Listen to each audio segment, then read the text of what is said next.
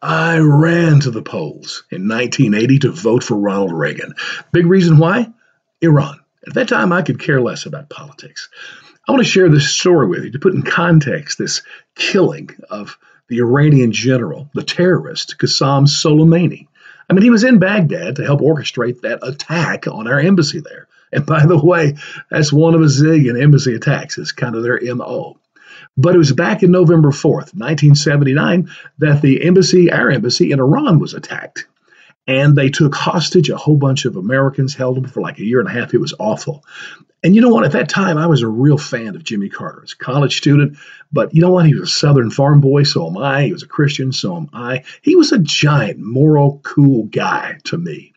But I'll never forget seeing him and watching him on my television screen when early one morning he explained what happened in a failed rescue attempt where 8 of our soldiers were killed when one of the helicopters crashed.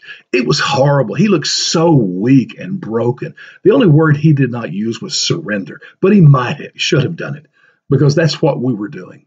And we didn't get those hostages out until we did the first Iran deal, which was the same as Obama did, which is just give them a whole bunch of money.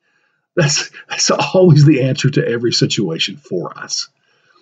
Now, Iran had gone through a big revolution. They became an Islamic republic. And so in 1979, they were chanting in the streets, death to America, and burning the American flag, just like they are today.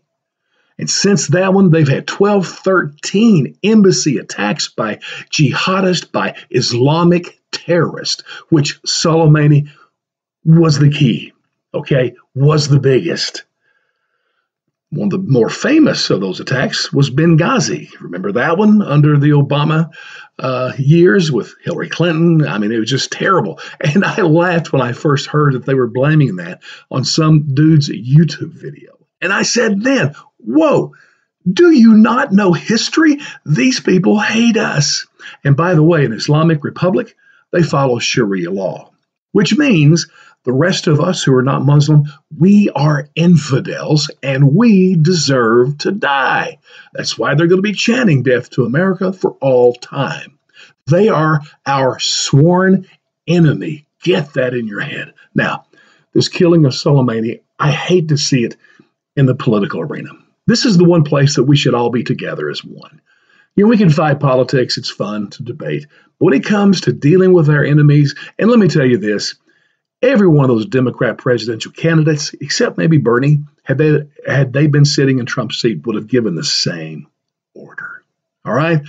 But the reason I voted for Reagan, he preached peace through strength, and he said we will be in a position to overwhelm any enemy that tries to do anything to our people. Well, guess what? We may be looking at that again in 2020.